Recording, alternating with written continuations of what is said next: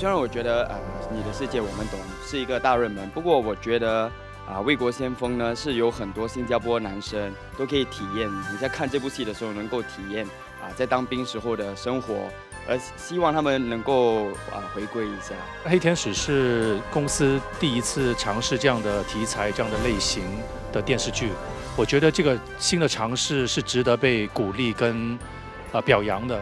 我当然觉得你的世界我们懂应该得奖，因为他那个故事也是非常好，他那个演员也完全好。我看这个节目的时候，完全忘掉他们在演戏，那个就是我的意见。我真的非常非常喜欢那个节目，不是为了这个节目我才 subscribe me watch。谢谢大家。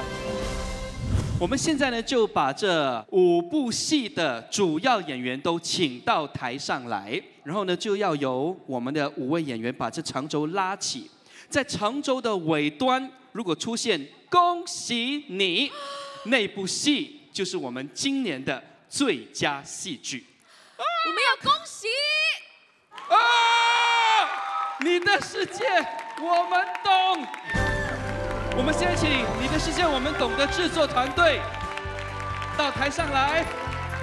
很开心说，我们的世界终于有人懂。谢谢大家，喜欢这部剧，然后这部剧主要讲说的就是你要散发对你的爱给周围的朋友，请你们继续散发对你的爱，谢谢。